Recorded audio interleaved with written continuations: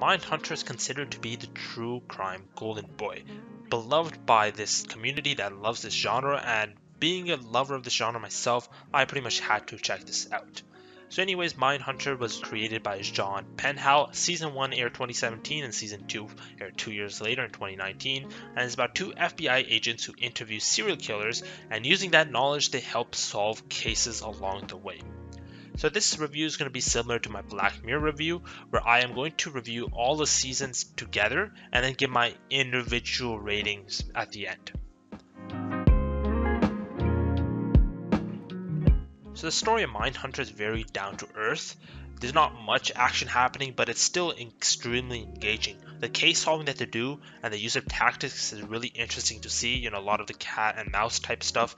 Definitely really cool, but the best part of the show by far are the interviews that they conduct. They're incredibly well made. They're really interesting to listen to, but also terrifying. It always feels like something could go wrong. So I'm really enjoying the series, but then season 2 comes along and it was pretty good, until I reached the very end where I kind of realized, what the hell was this even about?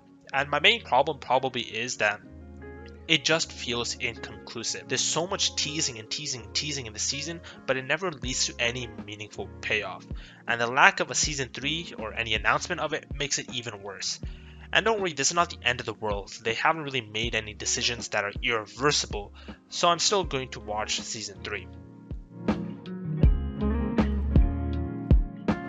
So both Holden and Bill in the show are great. I love both them individually, and their dynamics together are also really interesting to watch. But like I mentioned before, the best part is the serial killers, the makeup, the acting. They did such a great job that it actually feels like I'm listening to the real deal when they come on. However, everybody else in the show is pretty much decent. And one problem that I really have, and this is probably a major problem, is the dialogue, and it feels incredibly forced. You don't really notice this during the case solving scenes because it actually fits into the environment, strangely enough, but during the small talk scenes when not much is going on, it definitely does stick out like a sore thumb. And as a result, there's pretty much no romantic chemistry in this show between any two characters, with the only exception being Bill and his wife. But then again, that's more of a marriage relationship. So I'm liking the characters as well, and then season 2 just makes it all the more worse. Holden in this season pretty much stays static the whole time compared to his dynamically changing character in season 1. Everybody else in this season is much less interesting. Bill is the only one who has improved, but then again, his character arc doesn't really have any meaningful payoff either. So overall, I'll say the characters are good, but not great. So in terms of the presentation, I feel like the editing is pretty good.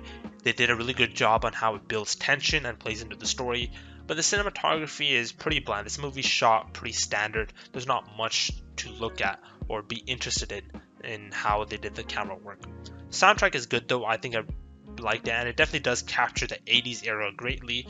The opening track is pretty boring though. I mean, how many of you stayed through the opening track for every single episode? I think they could have made that a little more interesting.